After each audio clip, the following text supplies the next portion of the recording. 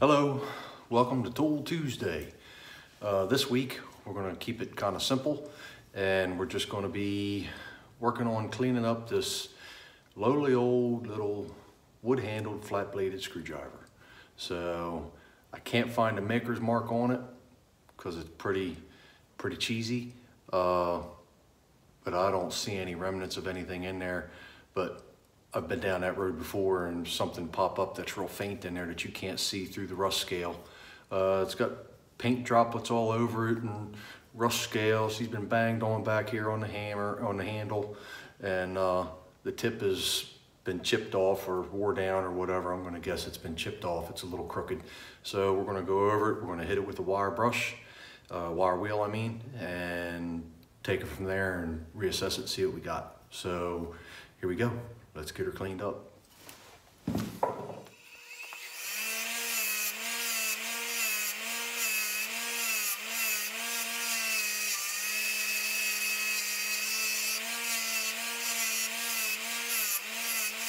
Okay, so here we go. What a big difference that made. I actually, with all the paint boogers on the handle and everything and the chips and whatnot that were in there, a little thing that I do and have pretty good success with on the wire wheel, I just gently touch it in there. You got to be real careful, depending on what the wood is and so forth. It doesn't eat it out of there. This is, I'm guessing, some kind of hardwood because it didn't hardly do anything to it at all. So,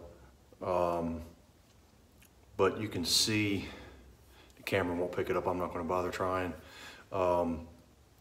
All kinds of marks where they've had some type of vice grip or pliers or something all around this thing where they've had been in there wrenching on it and whatnot. So that's kind of funny. It's all the way around and all up and down. So I'm going to put that on a belt sander, and I think you can see some of the glistening of the facets a little bit. You can see it's kind of chewed up. I'll put it up there and try. Yeah, there you go. You can see it. So I'm going to put it on a belt sander, clean that up real quick, and then reprofile the tip and hit this with probably, I'll put this on the belt sander too because it's pretty chewed up, and then we'll sand this up and get a finish on it and wax him up and call this guy done. So here we go. No maker's mark, so oh well.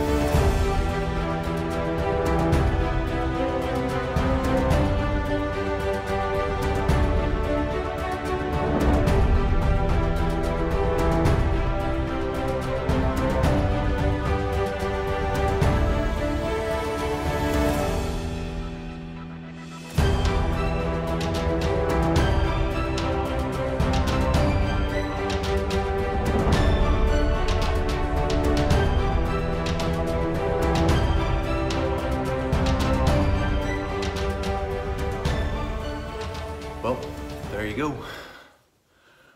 All finished up. Put it up here so you can see it. I am really pleased with that. I like all the old, like, dark spots and whatnot that you can see in there. Still a few little things here and there on the blade. You can just see some of that might be casting. Or machine marks from when it was made, I'm not really sure, but I like there's like some dark spots in the bottom here by the collar and so forth. Did take them sharp edges off. The whole thing just feels like silk in your hands. It really, the treatment I put on there, because that wood's so old, I didn't want to just stain it. So I used a mixture of linseed oil and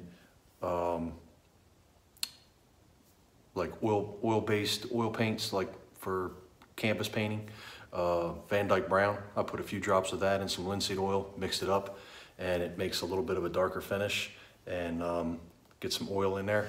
And then I sealed it up with the linseed oil beeswax mix that I have. And it's just first wood handle screwdriver I've ever restored or cleaned up. Not really sure, I wouldn't call it a restoration, but super pleased. This guy's going back in the house. So, hey, appreciate you stopping by and hanging out. See you next time.